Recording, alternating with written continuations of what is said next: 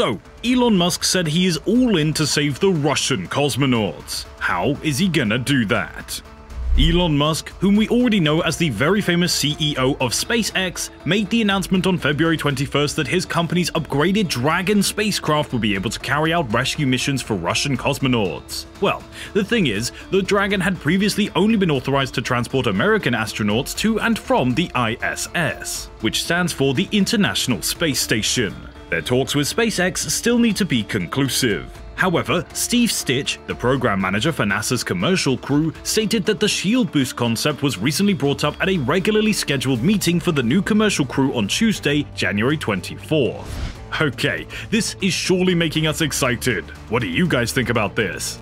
Well, the Dragon spacecraft has been designed to be reusable and launched on top of a SpaceX Falcon 9 rocket. It's made to transport crew and cargo to and from the ISS to carry out a rescue mission.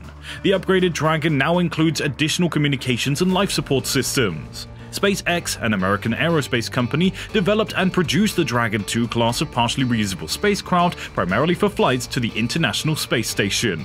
SpaceX is also launching an exciting private mission like Inspiration 4 and the Axiom Mission 1.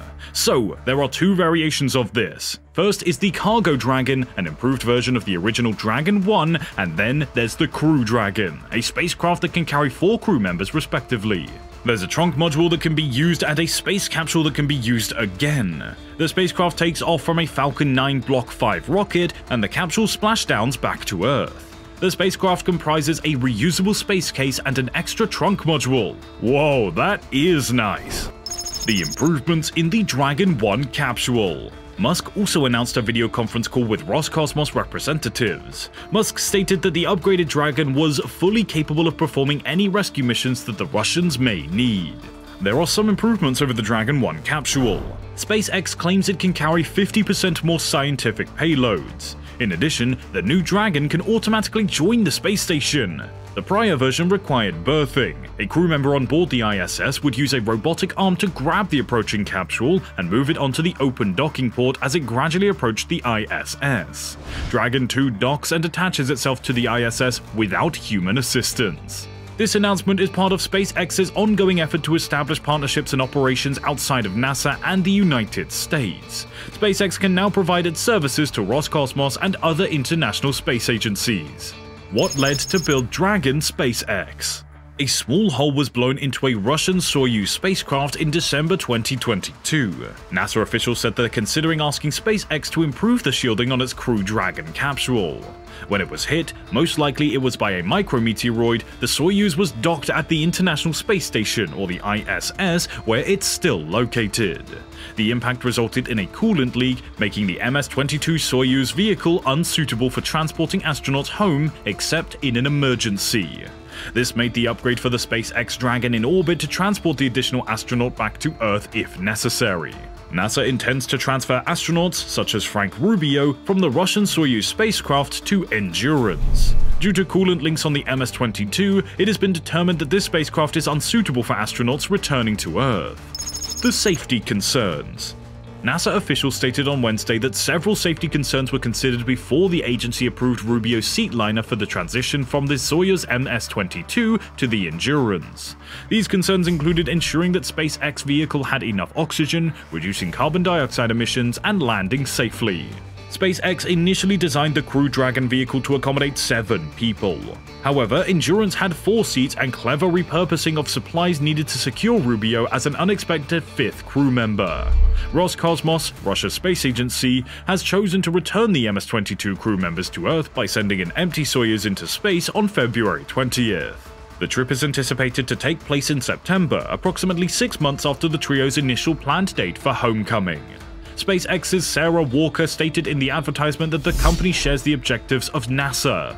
In addition, Walker, director of the Dragon Mission Management, emphasized that all analysis to date have demonstrated that Endurance, the Crew Dragon currently docked at the ISS, is performing satisfactorily.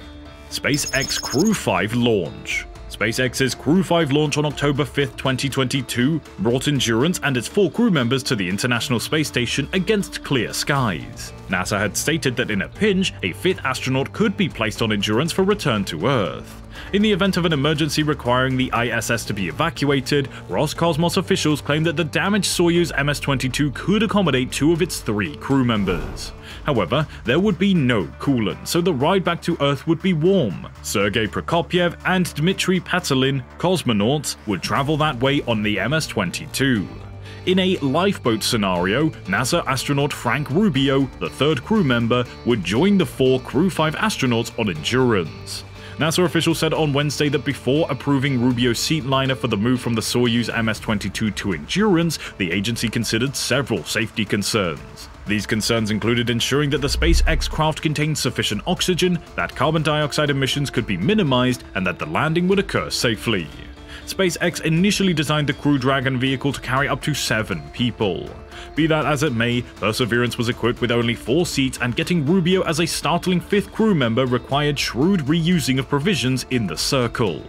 You'll be surprised to know that Crew 6, which is a NASA rotation mission carried out in a SpaceX spacecraft, will be the next crewed launch to the International Space Station. Andrei Fedyev of Russia, Warren Woody Hoberg of NASA, Stephen Bowen of NASA, and Sultan Al Nayadi of the United Arab Emirates stand before a SpaceX Falcon 9 rocket. During the press conference on Wednesday, NASA Associate Administrator Kathy Lueders referred to the launch of the empty Soyuz vehicle as one of the busiest increments in the history of the station. The Crew Flight Test.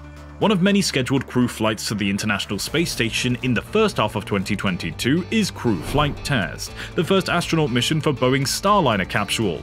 Crew 6 of SpaceX and AX-2, Axiom's Space Second crewed mission to the orbiting laboratory. Suppose anything happens to the ISS prior. MS-22 can be used as a lifeboat, as the seatliner maneuver can safely take 2 astronauts down instead of 3 in some conditions. What came of it? NASA authorities provided information on their website, as the changes made allow for the increased crew protection by reducing the heat load inside the MS-22 spacecraft for cosmonauts. Prokopyev and Petelin, in an emergency, returned to Earth. So, the MS-22 spacecraft's astronauts Frank Rubio and 2 other cosmonauts were scheduled to travel back to Earth in Soyuz MS-22. Astronauts Nicole Mann and Josh Cassidy, flyer Koichi and Anna are expected to travel back to Earth using Spacecraft X. This capsule will not be the only Dragon attached to the ISS when it reaches the space station. On November 15th, SpaceX sent a crew of 4 aboard a second Dragon capsule to the ISS. A day later, the capsule docked with the space station. This indicates that 2 Dragons will be docked at the ISS once this flight takes off. During a pre-flight press conference, SpaceX Director of Dragon Mission Management Sarah Walker stated it will be the first time that there are 2 Dragons on the space station simultaneously. The fact that their return flight on the following Soyuz will launch without a crew justifies the MS-22 cruise mission extension. If Rubio, Pavel, and Petelin return to Earth, there will be enough people on the ISS once a crewed Soyuz can be prepared for launch. Alright then, this is a significant development for both SpaceX and the international space community, because it demonstrates the potential for private companies to play a larger role in the future of space exploration, and highlights the growing significance of international cooperation in space exploration. The future is here.